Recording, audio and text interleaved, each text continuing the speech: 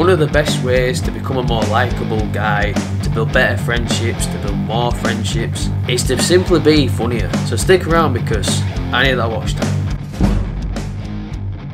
So in this video, I'm going to show you guys how to be more funnier. A few things that I do that allow me to have a sense of humour that go well in social situations. The first thing I want you to understand about humour is that it's light-hearted. It's not like something that's got to be super serious, it's not something that's got to be methodical, it's not got to be planned out, it's just got to be natural, it's got to be authentic.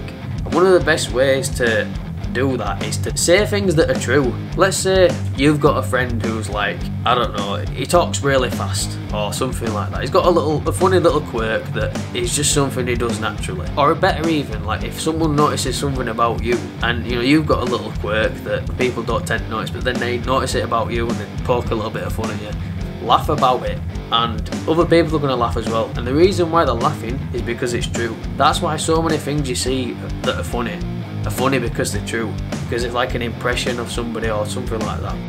And the next way you can be funnier is don't take things too seriously. Don't be super serious all the time. Be able to have a laugh, be able to let loose.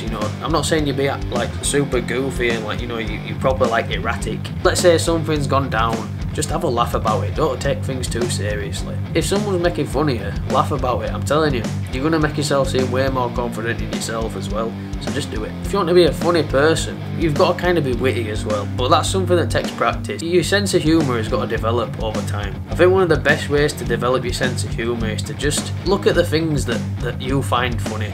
Be your authentic, genuine self. Don't be afraid to be who you are. Be unapologetic about that. Be willing to say things that other people aren't willing to say because they're scared of these little social rules.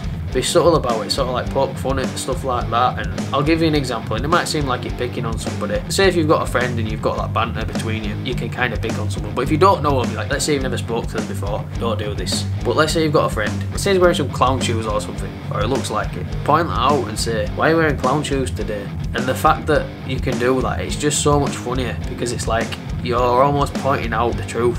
Like I said before guys, it's funny because it's true. And yeah, those are a few things that are going to help you to be funny. So I hope this video was valuable to you. If it was, be sure to leave a like, comment, subscribe.